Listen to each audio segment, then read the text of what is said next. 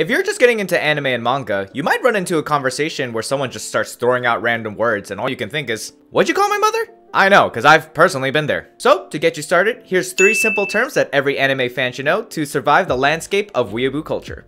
Mangaka. Mangaka literally means manga artist in Japanese and is usually used to refer to the creator of the series. For example, Gege Agutami is the mangaka for Jujutsu Kaisen. When talking about mangakas, sometimes people like to address them as sensei, but with a twist. Koyoharu Gotake, the creator of Demon Slayer, represents themselves as a crocodile, for example, so fans like to call them Croc Sensei. And some of the most beloved mangaka in the anime community include Hirohiko Araki, Junji Ito, and Eiichiro Oda. Isekai.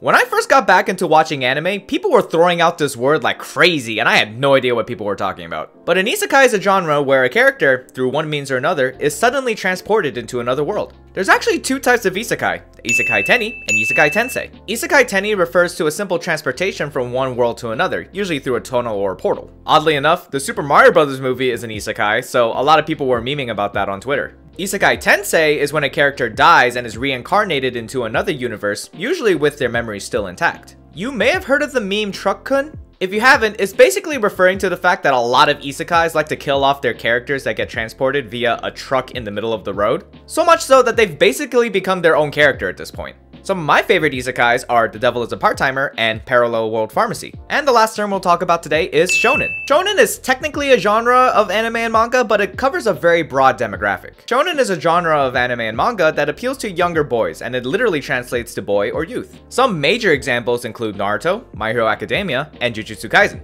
Westerners also like to throw out the term shonen as a way to describe the quality of an anime. For example, people bash on Demon Slayer and call it a typical shonen because it relies on high action and a relatively simple plot to keep the audience invested. An important thing to note is that a lot of the most popular anime and manga are shonens. I'd definitely be pressed to find someone that didn't start off with either One Piece, Naruto, My Hero Academia, Demon Slayer, the list can go on forever. Well, hope you guys enjoyed the video. If you learned something new, then feel free to leave a like, subscribe, or hit the bell icon to get notifications when new videos come out. Let me know if there's other topics you want me to cover, but otherwise, I'll see you guys next time.